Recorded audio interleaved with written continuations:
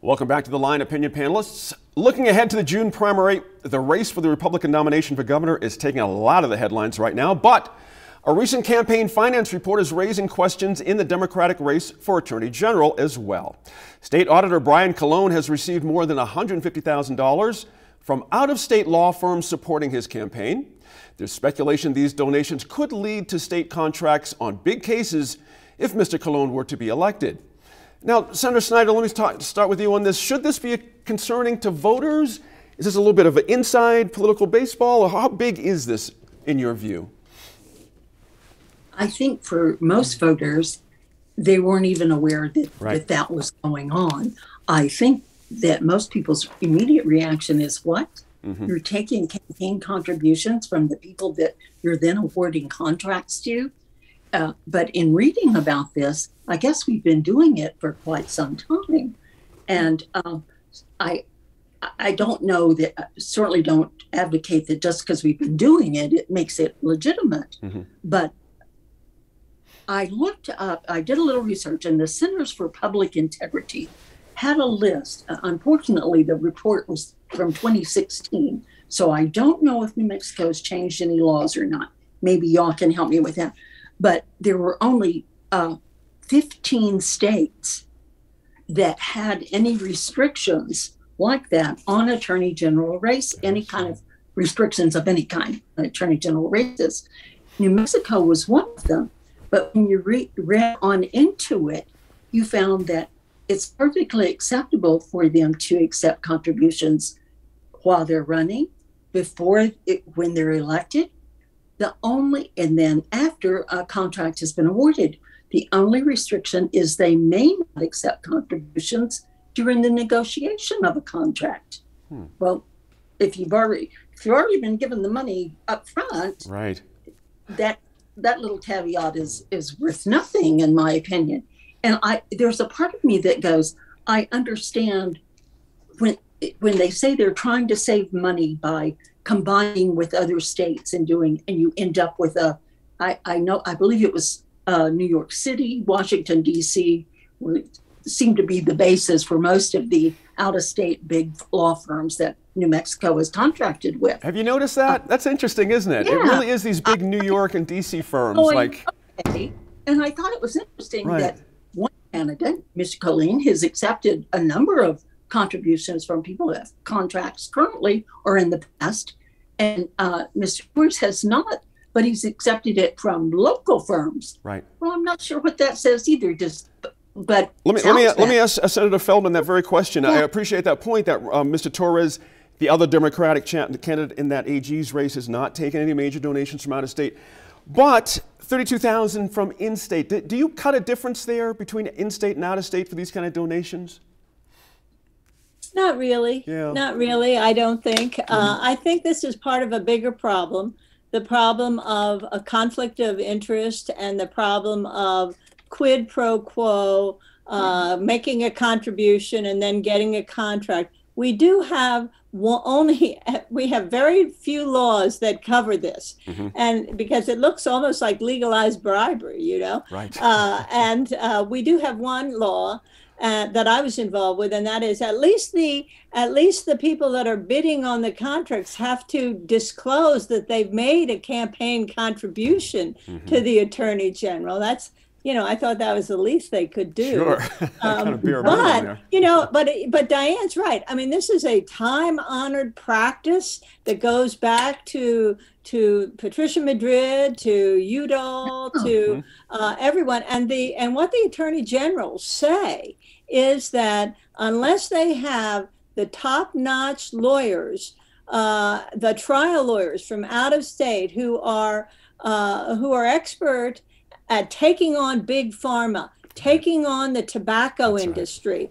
We're little New Mexico. We're not going to get very far when it comes to protecting consumers.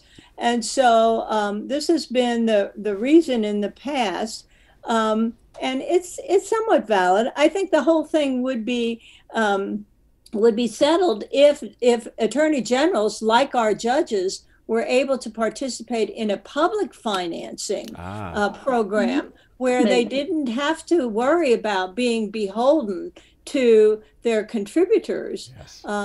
So, you know, that's another solution. That's interesting. Ed, let me read you a quote here from fellow you guys know, Damon Ely, Democratic state senator from, state representative, from Corrales.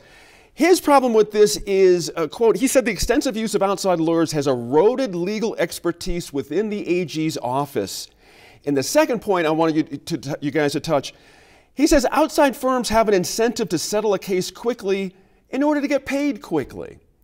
There's something about that just seems like such a dead end, Ed. I don't get it. Let's talk about the idea of it erodes expertise in the AG's office. Do you agree with that? I mean, clearly, I think that's one of the reasons that was stated for going externally is because we lack the expertise here. So it's, you lose your expertise by not giving locals the opportunity to acquire that expertise. Yep. And so yeah, I mean, that's and to make the big dough. Do you know what I mean? Because it's all going to Dallas and Chicago and New York at this point. So, you know. And Gene, that goes to your second point. What are the motivations here, right? I mean, if you're local, you may have more local motivations in the interest of your community. But if you're a New York firm or a LA firm, well, it's about the bottom line. It's how do you make the quickest buck for your firm? Mm-hmm. And in all cases, most cases go to some sort of settlement phase, and a lot of times that's the quickest way to get in, get out for the maximum benefit. And so, yeah, I think those are two valid concerns that were made. But Gene, this is a sign of the times. This is the way politics are done these days. Under Citizens United, the United States Supreme Court decision of 2010, it really opened up the avenues of contributions, especially with multinational corporations. I mean, we are seeing more and more of that.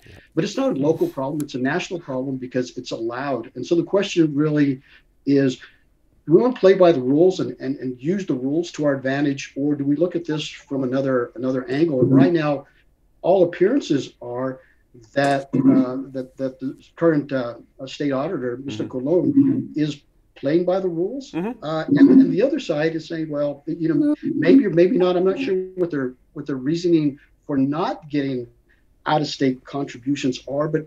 In full disclosure here, I was a candidate for the DA's office in 2016, and my campaign was outspent 8-1 by my opponent, Mr. Torres, and he received huge funding from Mr. Soros. And so, if you're the local candidate, and you're not getting those external contributions, you're probably saying, hey, wait, where's the fairness in this? However, if you are getting those contributions that are legal under Citizens United, you're saying, hey, I'm playing by the rules. So sometimes it's a decision that you have to make. That's right. But the Supreme Court has allowed this to happen, and until there's a decision to the contrary, this is the way the political game is being played.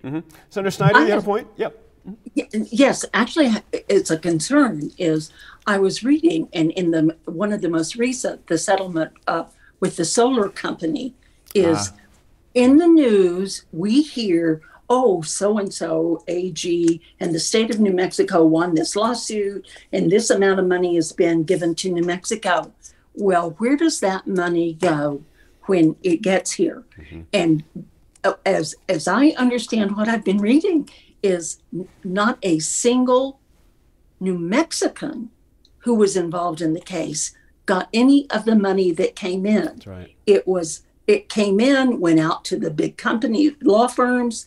It went into the state, but our AG signed a non-disclosure agreement that would not tell people what happened and why it happened. But they can research. They cannot find a single New Mexican who was involved in the lawsuit getting compensation from the settlement. We're a little short on time. We're going to have to end it there, but that's interesting, and I think that makes the point that Senator Feldman made just a bit ago, perhaps with some reform about how this money is doled out. We don't have to have our AG folks with hat in hand across state borders. Very interesting.